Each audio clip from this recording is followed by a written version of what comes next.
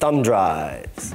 They're everywhere, and like thumbs, most of us have at least two kicking around. On your keychain, in your pocket, or on the end of one of those promotional lanyards you get at trade shows. Sure, they're great for sharing files and standing in as the 21st century version of the floppy disk, but there's a lot more that they can do. For instance, your car is secured because it won't start unless you got the key.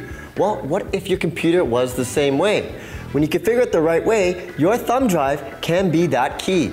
Meet Predator. It's an elegant piece of software that you'll install on your Windows computer and pair it with your thumb drive. When you need to step away, simply pull the thumb drive out and boom! The keyboard and mouse are disabled and the screen goes dark. You've locked your machine. To start it back up, simply plug the thumb drive back in. You can use Predator to lock down more than one computer, so keep it handy. So that's one way to use a thumb drive to lock things down, but how about using a thumb drive to make things possible?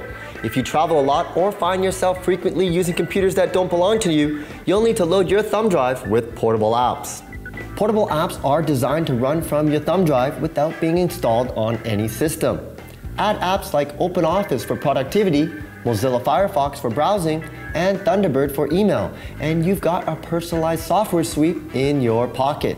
Simply plug it into almost any Windows computer and they're ready to run from the thumb drive. If that's not enough, head to portableapps.com and download audio players, games, and utility software like antivirus apps. And lastly, if you have an older, smaller capacity thumb drive lying around, like 128 megabytes, this is perfect for use as a password reset disk. To set it up, simply follow these 3 steps. 1. Select user accounts from the control panel. 2. Choose Create a Password Reset Disk from the column on the left. 3.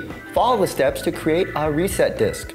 4. Label a drive and store it carefully when you're done.